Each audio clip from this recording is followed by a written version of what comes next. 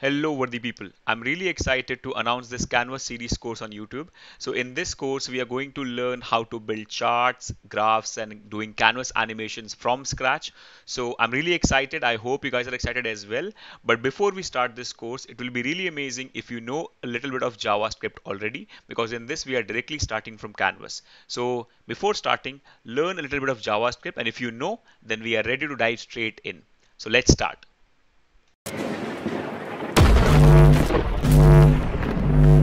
Okay, so let's get started. So first question is, what exactly is Canvas? So if you can see this official documentation, Canvas is nothing but an HTML element which can be used to draw graphics via scripting, that is usually JavaScript. So it says that it's nothing but an HTML element which creates an area on the web page in which you can draw graphics. When I say graphics, that means you can use it to draw graphs and charts like this. So let me just remove this, and yep, graphs and charts like this you can use to create games, 2D games like this. Even your famous Dino Run game is made in Canvas, and these are very small games, but you can also do much more things than this. But you might have seen graphs and charts literally everywhere, so all of that is mostly done in Canvas. But nowadays we have a lot of libraries that help you to make them easily. But what we are going to be learning in this series is from scratch how to use Canvas to make your charts and different kind of charts. Okay, so enough about theory. Now we know it's nothing but an HTML element which gives an area on the web page where we can draw graphics like lines, circles, and by combining all of that, we can make beautiful charts, we can make 2D games and animations. Okay, so enough about the theory. Let's directly dive into the practicals. So for that, let's close the browser and here we go. In my VS Code, I already have a new folder called as chart series. Nothing else is done. So let's start from scratch. So in this case, I'm going to be creating a simple HTML file and then one JS file. So index.js. Okay, so now, first of all, let's prepare the HTML. I don't need these meta tags right now, so let me remove it and I'll zoom it a little. And here we go. I'll just write Canvas basics, because in this video we're only going to be covering all the basics of Canvas. In the next one, we'll see how to start drawing a chart by using all that. And also let's link the script file.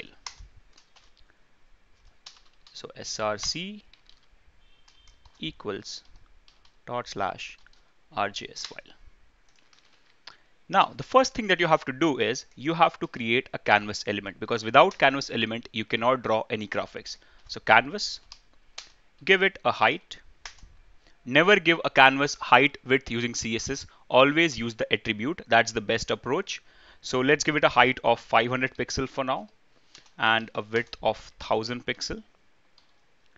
And let's also give it an ID so that we can easily access it using JavaScript. So let's say I just call it canvas. You can also call it anything. Now a little styling so that we can at least see this canvas. So we'll just give a border to it. That's all. So hash canvas, that's the ID I have given. A border of 1 pixel solid black. That's it. Now let's see, let's run this page. Now if you want, you can also use a live server in this case, but I'm simply using our normal technique. So let me open Chrome and here we go. So as you can see now, we have a simple box, but this is not a div.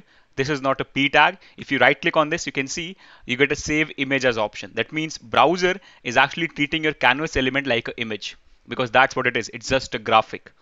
It is not a div. It's not a p tag. Okay. So yep, that's what a canvas element is. Now then, let's get started. Now to draw anything inside this canvas area, we have to use JavaScript. So let's see how to do that. So the first thing is, let's go to the JS page. And the first thing we'll do is we'll fetch that element. So let canvas equals document.get element by ID canvas. That's basically my ID. This canvas is nothing but my ID. Now, you have got the canvas element in JavaScript, but if you want to draw anything inside this area, you have to get the context of the canvas. So now what exactly is context? Think of context like an object that canvas gives you so that you can draw something on it. Think of context like a pencil. So that context object is nothing but a pencil that you're going to be using to draw anything on it using JavaScript. That's what a context object is. So how to create that? So you can call it anything. So I'm going to be calling it CTX equals your canvas that you have fetched, the canvas element dot get context 2D. So you get the 2D context. So now in this case, the CTX is nothing but a 2D pencil which will help you to draw graphics on the canvas. And that's it. That's the first basic step. Now after this, before we start anything, we have to understand how to draw everything on this page, the basics of how to draw on anything on this area. First thing you have to understand is canvas always works based on the coordinates. You have to master coordinates if you want to do anything on the canvas. So let me also move it a little bit here. So I'll just give it a margin of 100 pixel. Okay. So this is nothing but this is always anything that you want to create inside it is always done via coordinates. So now consider it like this. This is the place where x is 0 and y is 0. Now what is the width of the canvas? The width of the canvas is 1000 pixels. So this is the place. Now if this was 0 0, if at this place x was 0 and y was 0, now if I come here, you have basically moved on x-axis. You know that horizontal is always x-axis. So if I have moved that much, and here your x value becomes 1000 and y is still 0 because you have not moved on y. You have only moved on horizontal axis. Now if you come down, now you have also moved on y-axis. So now what is the height of the canvas? It was 500 pixel. So basically you have moved 500 units, or you can just say pixels. So now y becomes 500 and x also becomes 1000 because x is only 0 here. And here x is 0 and y is 500. And anything inside it lies between all these coordinates, lies among all these coordinates. So 0 0, 1000 0, 1500 and 0 500. That's it. And anything in between. So if I let's say x 100 y 100, so that will be somewhere here. If I let's say x 500, so it will be here, and y 500, so I'll be here because x is 500 and y is also 500. Because if I come here, x becomes 1000. So now anything that you're going to do, you have to just track down the coordinates. And once you understand coordinates, canvas is the easiest thing you will ever learn. So that's it, guys. Now then, let's go ahead and let's start doing stuff. Now, once you get this pencil, so let me get back to the mouse. Yep. Okay, come on. I think it's, yep. Now it's fine. So once you get this pencil, that is your CTX, you get two very, very important functions. Okay, I'll explain them one by one. The first function that you get is move to, and one more function that you get is line to. These two are one of the most important functions if you want to work with lines. Okay, move to and line to. What exactly is move to and line to? So think of this pencil as your CTX, as your context object. So when you say move to, it will simply move around the canvas, doing nothing, just moving. You tell the pencil, okay, pencil, please go to 0 0. It will go here. You tell the pencil, please go to 1500. It will come here. So it's just movement. Now if you tell this pencil, okay, pencil, please go to 100. It will come here and stay. That's it. That's what move to is. Do nothing but just move in air.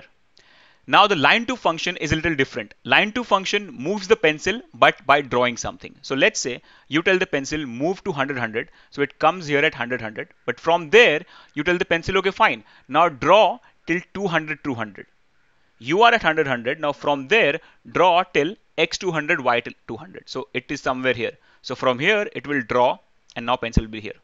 So move to and line to both move the pencil, but move to moves freely in the air. When line to moves, it draws a line. So whenever you say line to, it will draw a line to some coordinate. And when you say move to, it will simply go there. And from there again line to. From there again move to. Like that. So move to, line to, that's how it's going to work. Simple. Now let's get back. Let's see it practically. So let's remove this. And first of all, let me say CTX dot move to x 100 y 100. And guys, don't forget, it's going to be a comma. That's it. Now after this code, you can think that, okay, fine. Now your pencil is somewhere here. Your context is somewhere here.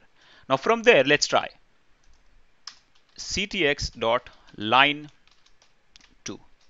And in that case, let's say go to 200, 200. So from after move to, you will be at 100, 100. From there, I want you to draw a line till 200, 200. And after this code, Yeah, you'll not see anything after this code. You can see that. Because once you draw a line, to make the line visible, you have to make sure that you write ctx dot stroke. It's very important. And now after this, you can see a simple black line drawn from 100 till 200. So that's how it works. And now if you want, you can continue from there.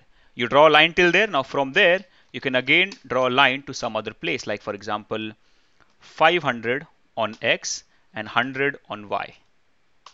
So it will go from there. See, now from there you can again move it to somewhere. So now it will just move. It will not draw a line. So if I say move to, let's say on x it moves to 600 and y it moves to 300. So you'll see nothing changes, but your pencil might be somewhere here now because it has moved. And from there, if you draw a line, so ctx dot line to, if I say, let's say 800 on x and 400 on y. So from wherever it is, it will draw a line. So first, by default, it's here, moves here, right? First move to executes, it moves here. Then from there, line to this, and then from there, move to this. So it comes here, and from there again, line to this. So that's how you draw lines in Canvas using the line to function. And if you want to perform a movement, you have move to. So that's basic. Now, let's also see how to draw text. So what if you want to write some text on your area, because when you create graphs or charts, you also want to write text. So how to do that? Let's see. So in that case, again, guys, it's very simple. Let me just cut all this down. Let's just comment this. And for that, you have a simple function called as fill text, in which you first write your text. So let me just put like Thora, and then your x and y coordinate. So in this case, we can just go ahead and give, let's say 100, 100. If you see, here we go. You can see a small Thorab text, but it's very small. What if you want to increase the font size? So very simple. Just before this fill text, you have option of ctx.font, in which you can pass what is the size you want, 20 pixel. And you can also mention the font family. So I can mention Calibri like this. And now if you see, here we go, you can increase it. So that's how it's going to work. And also, let me do one more thing. Let me also show you how to change the line color if you want. So it's very simple, guys.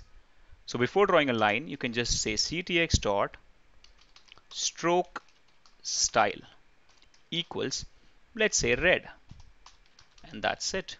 You'll see all the lines that you have drawn, they become red. But once you mention stroke style, for all the lines that you will draw from there, they will be red. If you want to change it, you have to override it. You have to go before any other line and you have to override it to something else. So I can say blue here like this.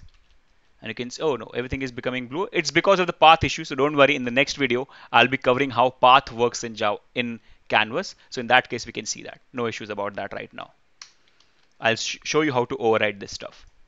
And before I end this video, I would also like to show you one more thing, that is how to increase the width of this line, how to increase the boldness. So for that, you simply have line width. So line width, and you can pass anything like, let's say 5, and it can be a number, so 5 is fine.